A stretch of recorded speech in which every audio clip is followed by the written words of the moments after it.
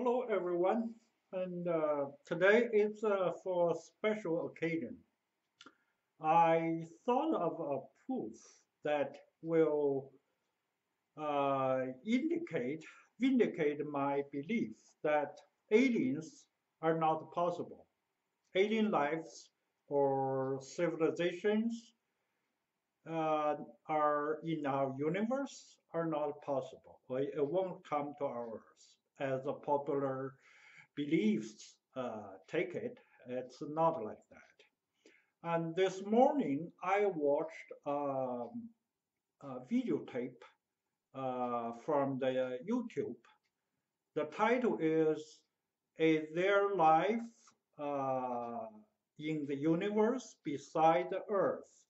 Or is that Earth unique in human civilization in the universe? Or something to that effect. The panel includes some experts, and most prominent probably is Arizona professor, the Origin project director, Lawrence Cross, and some others. And most of them, it's a five or six of them, and most of them are thinking that alien lives are possible. So that's like Stephen Hawking is leading the role of searching for human life out of space, and NASA is doing that too nowadays. And so most of the panelists, four of them, believe that alien life is quite possible. Only one person is against it, saying that Earth is unique because of its evolution, how the Earth is formed, the materials are different, the atmospheres is different, things like that. But mostly from a geological point of view.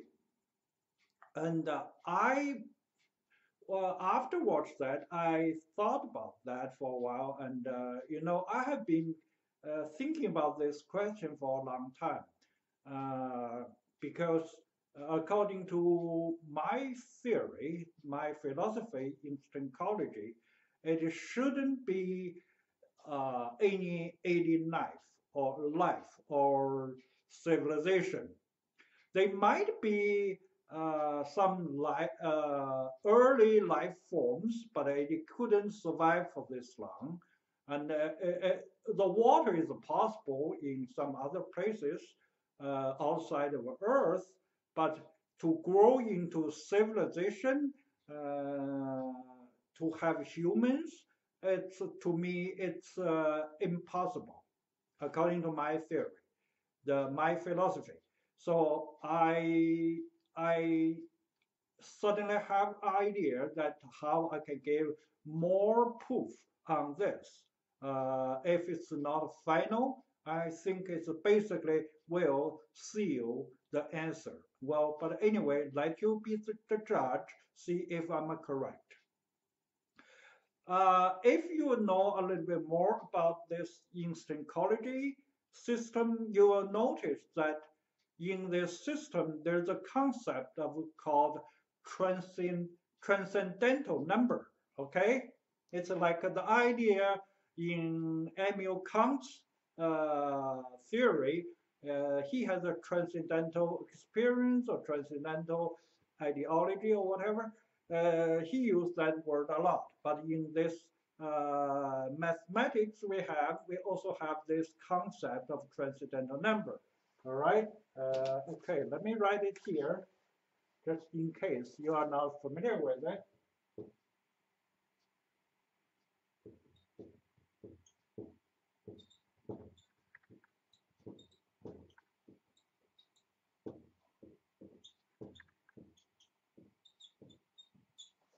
Okay, can you see it? Yeah, I think you can. Okay, good.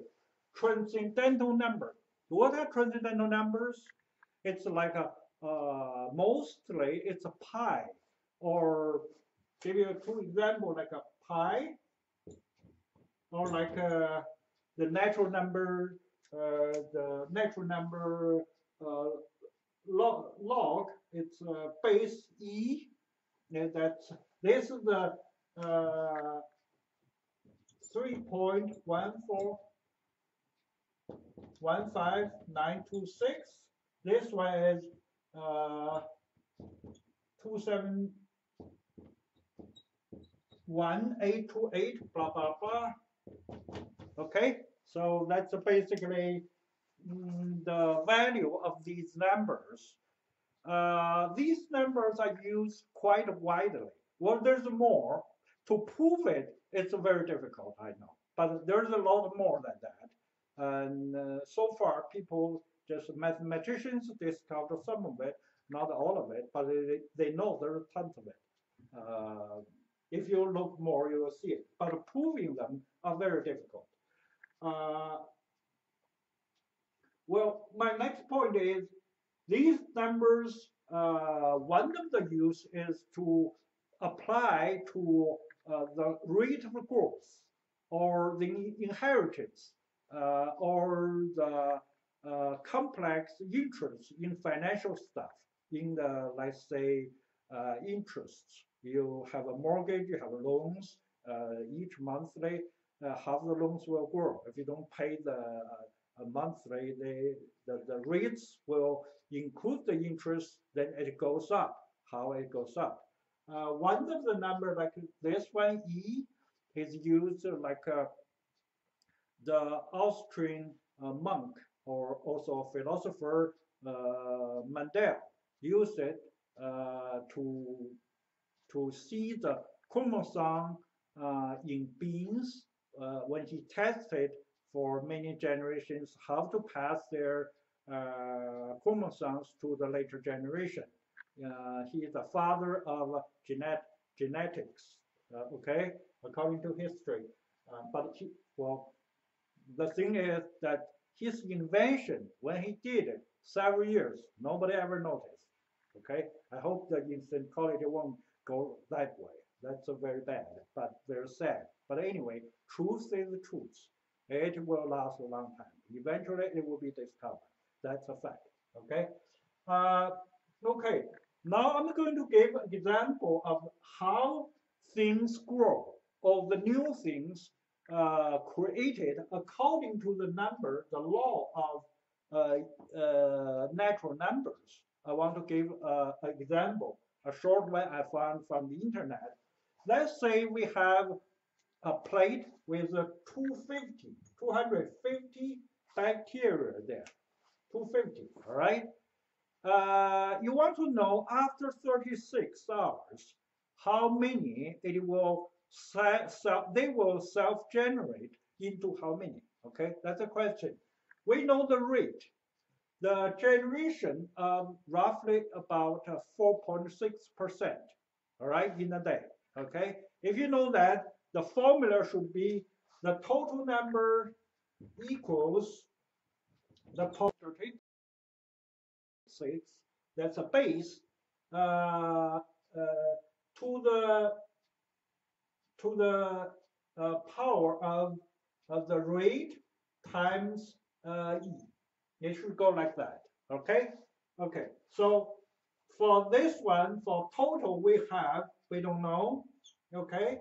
For the population we know it's 250, right? Okay, we know this. Right? You can see it? Okay, good. The rate is 4.6%, so it's 0.046, right? Okay. And this E is, we know the number, right? Okay. So this one times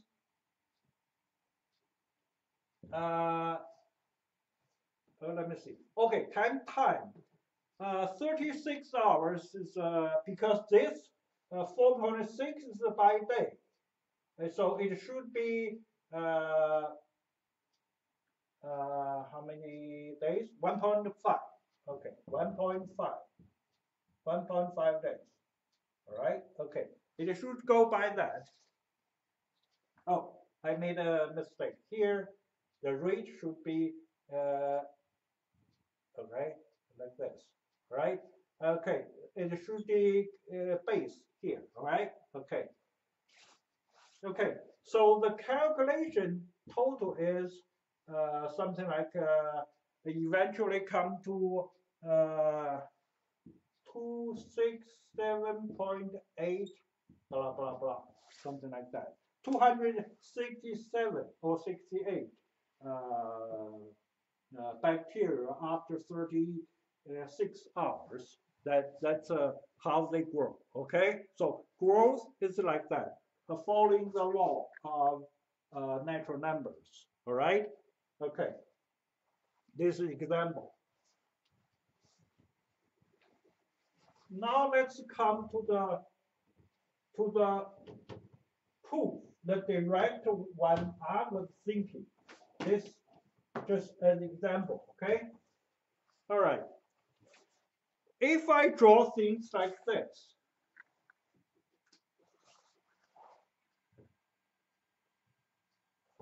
not very good, this one. Try another.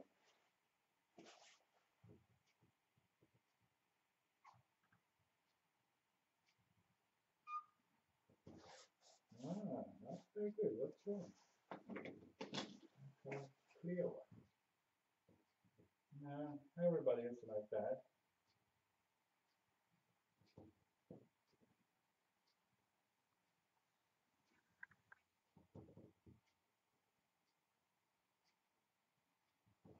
All right. But anyway, can you see it clearly? Yeah, you roughly can see it. What is there? What is this? If you live on the beach, close to seashore, like I'm doing, near Atlantic or anywhere else, you think it's a shell, right? It's a shaped shell. But if you like to watch stars, like astronomy, you will notice this is the shape of a lot of galaxies, like ours, right? The arms of the shape of the galaxy, it goes like this. But this has a mathematics in it. It's especially about this natural numbers. But here, I'm going to stress the point of circle. All right. So now, when our galaxy is formed, let's say our Earth is formed. It must have a core first. So the middle point is the core of or the center of that future globe, the ball, right? The the cubic, the ball shape. Later on, it formed that, but it started from the center. It has a center first. From the center, it goes around. A lot of stuff goes around that, like a cloud, right? The star cloud, like Emil Kant predicted with the Laplace, and it goes like that, turn around and around. Eventually, matters condense, okay, and it form a ball. Eventually, it's our Earth, right? That's basically what we believe. The air, the like a lot of universal stuff will go around and around like a gas, mixture of gas, eventually condense to the point to form a material matter. All right, eventually it's our Earth. It's like that. Either our star or galaxy or sun, everything is formed that way. Okay, okay. Now come to the crucial point. What I'm aiming at. All right. Remember, when the Earth is formed, it starts from the middle, right? That's a center, the center of future ball. But the ball, the Earth is a round shape. Okay, everything will gradually gather around this shape. When they move, turn around. But what decides that movement? How do you know the future, how big the ball is, or the planet or the stars will be? Okay, it depends from the center to outside, it depends on this. It's a radius, right? Depends on how far this radius will go, right? It will go on and longer, grow longer. So the ball will become bigger and bigger eventually, right? Okay, eventually it condensed to a certain size, okay? Everything formed in our universe is like this, as big as galaxies, as small as like our solar system, the sun, or the planets, the smaller one as our planets, like our Earth or Moon or everything else, is formed this way. So everything we see in the universe is a round ball with the shape of a round, a sphere, right? Do you see any other geometrical shapes like a triangle or rectangle or other shapes? No, only spheres, only the shape of the balls. Okay, so if everything is a shape, this circular shape, then everything goes by the center and with the radius expanding, then the point is the eventually the shape, the circumference of the ball is against the radius. There's a certain ratio. That ratio, if it times 2, will be diameters, right? Goes to from the one end to the other. So it's a pi. All right? We know pi is 3 point blah blah blah blah. It goes on forever. The point is, as a transcendental number, it will never repeat itself. Nowadays, the computer has calculated many hours, thousands of millions of digits. They haven't found any repeated pattern, repetition of it. Okay, I heard a report about that, and I think that's true too. So for transcendental numbers, remember the point is they never repeat. You cannot repeat. Okay, here's the significance. If a ball the size of it never repeat, it means the conditions, whatever surrounding it or whatever inside, is unique by itself, either temperature-wise or the elements or whatever it contains, or the relationship with other planets, other astronomical stuff, or either it's comets or some other stuff, whatever it is, as long as it's matter, it's unique. Remember, because this number is unique, so the ratio is unique, so all balls are unique. That's the point. Okay? So, by this, I mean the Earth, we have the conditions, now it develops into civilization, evolves, evolutes, come to civilization. It's unique. It cannot be any alien life come to us. It's impossible. So we are the unique one. All right? And in addition to the absolutes from this Instancology system. So, in other words, thousands of years ago, when religion claims we are the center of the universe, that was denied by later philosophy and science because they believe people are just a little lump sum of cosmological dust in an oblivion corner of the universe or galaxy, whatever.